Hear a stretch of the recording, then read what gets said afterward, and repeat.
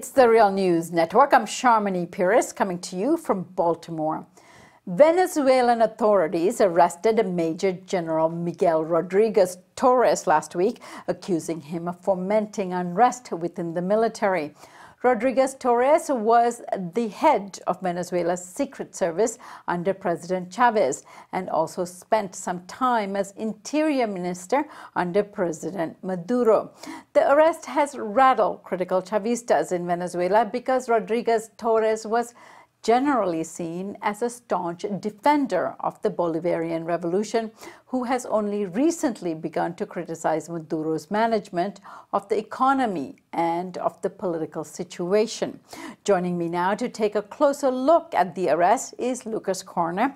Lucas is staff writer for the website venezuelaanalysis.com and is a master's student at Venezuela's Institute for Advanced Studies. He joins us today from Caracas, Venezuela. Thank you so much for joining us, Lucas. Thanks for having me on.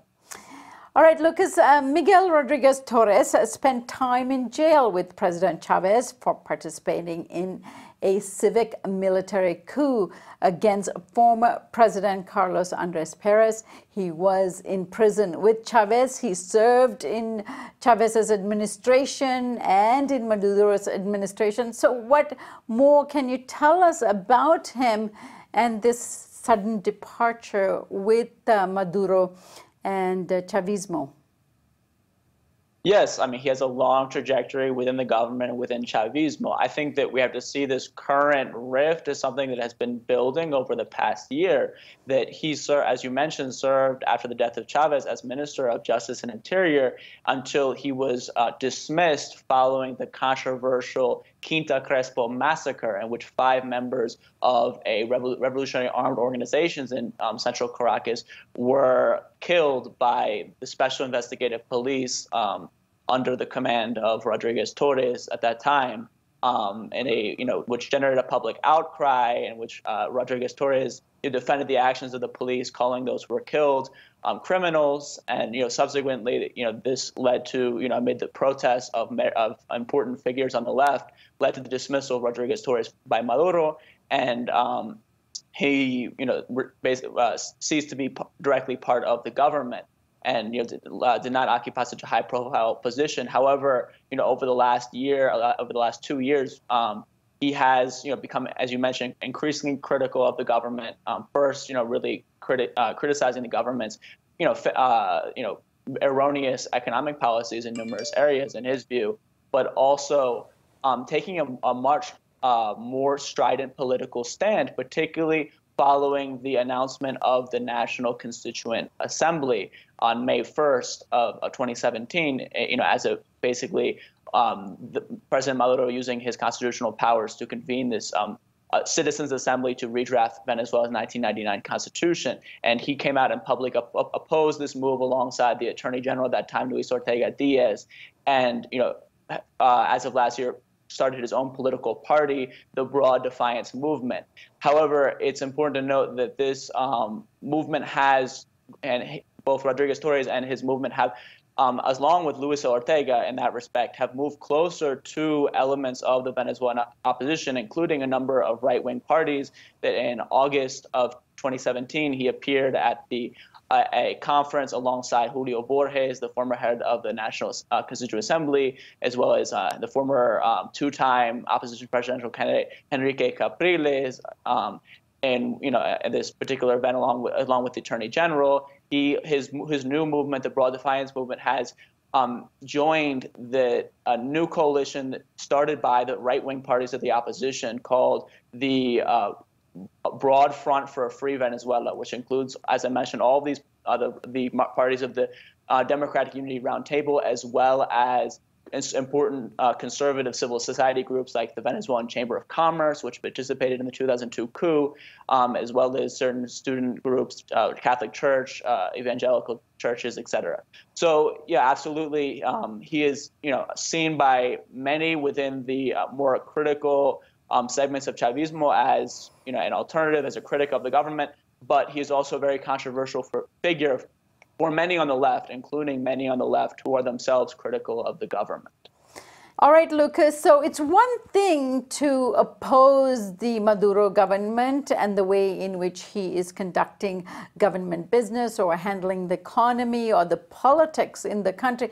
But it's another thing to actually be coming from the left, being a Chavista government minister in the past, appointed by Maduro and appointed by Chavez, and then joining the opposition.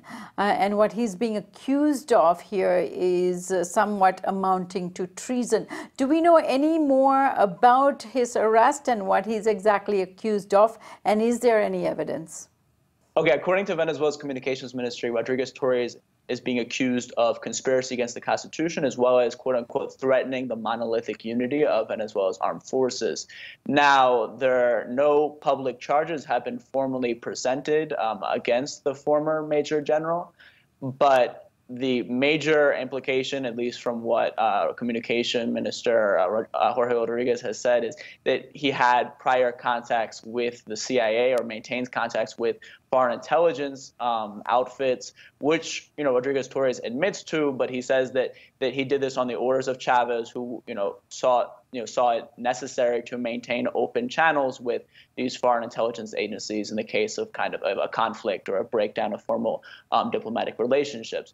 So we have not seen any real hard evidence or any formal charges. So we'll have to wait until we see that evidence to really come to a conclusion regarding the legitimacy of the case against the former minister. And this contact with the CIA, which is perhaps the most contentious charges against him, and he argues that it was because President Chavez had asked him to. But he's no longer serving President Chavez, nor is he serving the Maduro government. So then do we know why he's meeting with the CIA? And were those meetings recent? I have not seen any public evidence with regard to that. There was a supposed document that was circulated by the government that claimed that he was an agent of the DEA, the Drug Enforcement Agency of the United States, that he was being paid a certain amount of money to pass sensitive intelligence to them. However, I have reviewed this document and the supposed English version of it, and I found that it contains certain spelling errors and certain language which is inconsistent with an official document from the United States government. So I don't think that that's a particularly strong case against him in any way. Lucas, it's one thing to critique the government in power, and many people have critiqued Maduro for the way in which he has handled the economy and the politics in Venezuela. But it's another thing to join the opposition. It's another thing to appear with the opposition. And there has been other falling outs with Maduro. For example, we have Rafael Ramirez, the former oil minister in Venezuela, who recently resigned, and he was appointed, I believe, to the United Nations as the ambassador there when he resigned. So controversies aren't out of the ordinary. There's been other people who left the Maduro government. But I think in terms of Miguel Rodriguez Torres, particularly given that he was former intelligence, and that he's also accused of plotting a coup, perhaps, against Maduro. So there might be some legitimate reasons for what Maduro did here. Put this in context for us. Absolutely. I think we need to view the arrest of Miguel Rodriguez Torres within this broader, context of the crisis of hegemony within the Venezuelan state since the death of Chavez. That Chavez was this larger-than-life figure who alone was capable of uniting the multiplicity of different warring factions and interest groups that comprise Chavismo as a bloc, and particularly the ruling Socialist Party and the government in general. And most recently we saw Rafael Ramirez, the former oil minister, who is now under investigation for corruption, and he publicly broke with the government in December and called for challenging Maduro in presidential primaries. Likewise, Luis Ortega broke with the government over the National Constituent Assembly, and ultimately herself came under investigation for corruption. and now Rodriguez Torres. And the clear issue with all these cases is that there's definitely, on the one hand, the government, all of these figures have or have had presidential ambitions in one way or another. Explicitly in the case of Ramirez and Rodriguez Torres, who himself has been on presidential campaign for at least a year, if not 2 years. And Ortega, definitely there was a lot of speculation that she would run for president in some way or another. So there definitely is the government as looks at these figures definitely as a direct challenge to Maduro, who is recognized by the bulk of Chavismo as the leader of the Bolivarian process for now and for the next 6 years, that including the left, the critical elements of the left within Venezuela, the Communist Party, the Homeland for All parties have signed agreements with the PSUV, specifying very important revolutionary conditions for backing Maduro, and they have backed Maduro. So there has not been a rupture between the left and Maduro yet. Many of these figures, like Luis Ortega and now Rodriguez Torres, have openly broken with the government. And definitely there's a question of the political challenge to Maduro and the Bolivarian process, and then there's the other question of, well, are these people really guilty of what they're being accused of? In the case of Rodriguez Torres, is he guilty of conspiracy? That remains to be seen. In the case of Rafael Ramirez, there definitely was immense corruption at PDVSA. We don't know if he was necessarily responsible for it, but that's clearly documented. These things have been denounced by the left. In the case of Luis Ortega, there's been people have been denouncing many of these figures on the left for a long time for a whole range of activities, including Rodriguez Torres, and this should be kind of taken in our understanding of this figure.